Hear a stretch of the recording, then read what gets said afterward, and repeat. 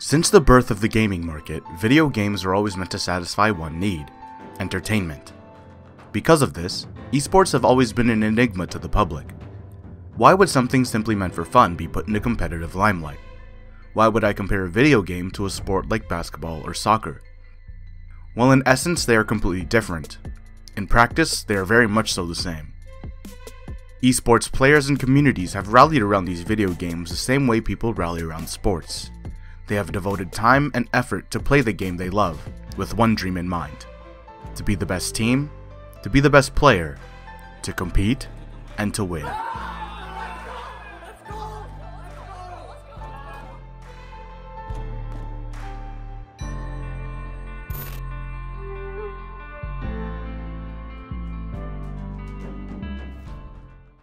I was always competitive growing up. I loved playing basketball and soccer, so sports like that. However, I wasn't the fastest, I wasn't the tallest, I wasn't athletic enough because I had asthma, so I was kind of always held back physically.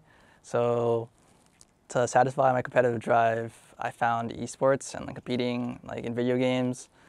I started with Halo, then Smash Brothers, then eventually Overwatch, Counter-Strike, and Siege. That all the games I play are esports.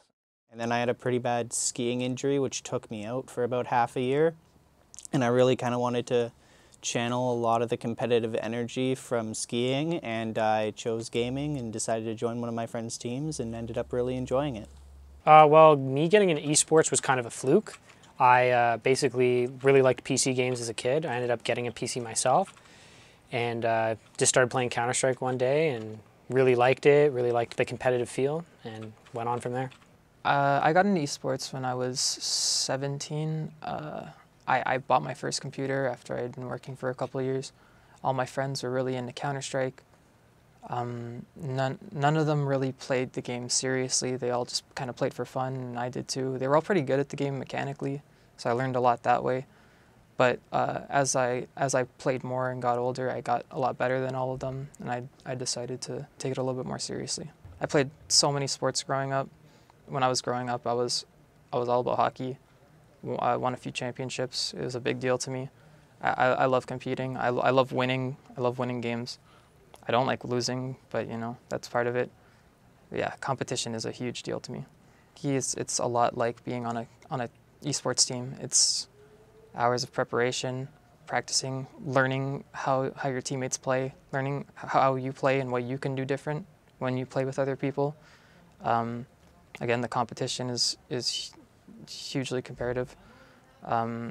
They're basically, in my eyes, the same. Sports and esports, it's the same thing, just one you're more active, one you're sitting down, but it's just as much mental and physical preparation. I need frags, boys, I need frags. What motivates me to play more than anything else is just it being a fun game in general. If anybody's played sports, like I have in the past, I've played hockey. If you love the game and you love the sport, that should be enough to keep playing.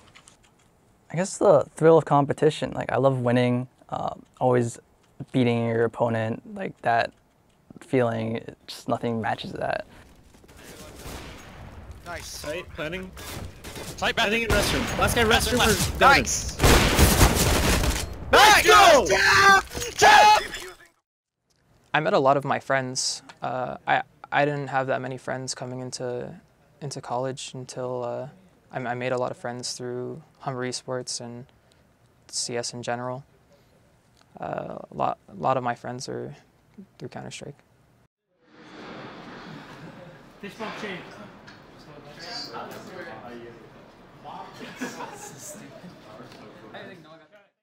So esports was actually a really good bonding point for me and my dad. Normally it was just sports or we wouldn't talk. And once I started really getting into esports, he also started kind of watching it with me every so often. And now it's one of our biggest conversation points.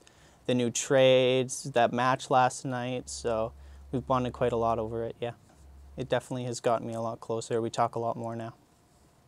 So I met a lot of people through esports, and it spawned so many friendships. Outside of my college program, I didn't have really many friends. And esports gave me an opportunity to find new friends. Like, I found a esports club, and from there I found that we had a Counter-Strike club, and then we made a team, and then my teammates are, great people, and we bonded over the past few months, just practicing, playing the game we love together.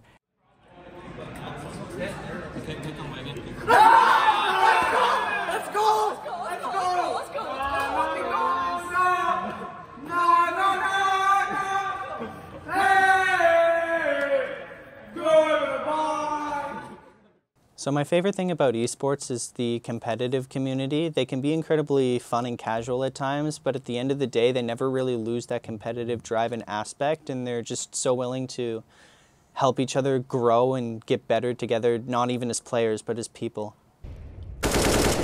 Last guy's heaven. You hear him close heaven, right side. Yes! Go! Yes! I love the community.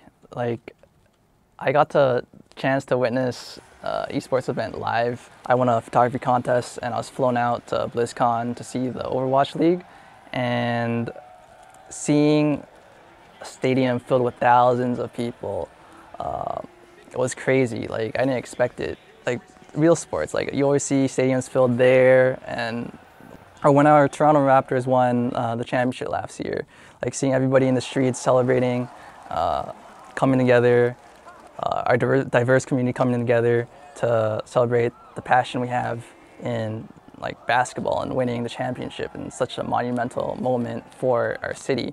It was similar seeing that in Overwatch, where people across the world came together to, watch this game, a video game, watch them compete at the highest level.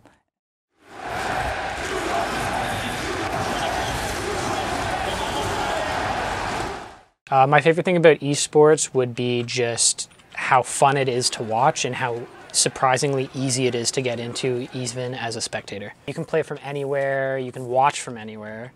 It's like you don't have to pay for cable or something, and you can just watch it online. The great thing about esports is that if you're playing a sport, aka like hockey, you need a place to play, you need people to play, you need equipment. If you have a PC, you can just hop on with your friends at any time and play with them from anywhere in the world, and you can just play. You don't have to have this set up. You don't have to pay for facility. Jesus! Where's the gun? Where was he? My other team, they're from around the world.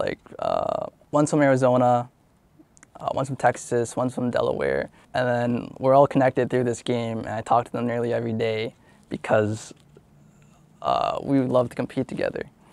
My goal in esports is to try to be as supportive of my team as possible. I want to try to be the best coach I can possibly be and give them all the tools they need to succeed and help them and watch them grow in the process.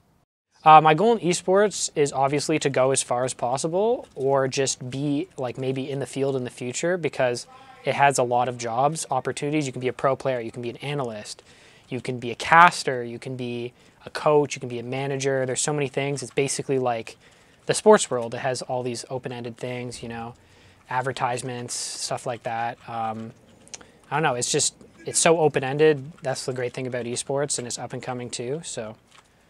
That one time I went to BlizzCon and I got to witness things firsthand. I got my first experience in the esports industry. It's a huge industry. It makes millions of dollars each year, and it's just growing much bigger and bigger. Capturing that experience was the best thing I've done in my whole photography career. I've had the most fun doing that, and I want to do that so much more. Yeah, so as long as it involves esports and the community and just the gaming community in general, I'm definitely in. I'm never going to say no.